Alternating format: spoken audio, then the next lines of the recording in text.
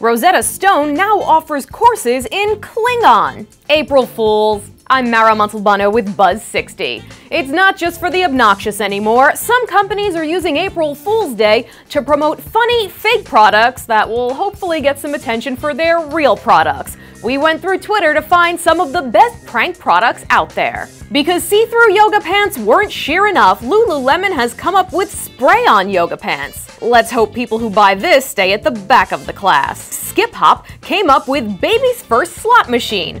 If Junior hits it big, he can buy his own pony.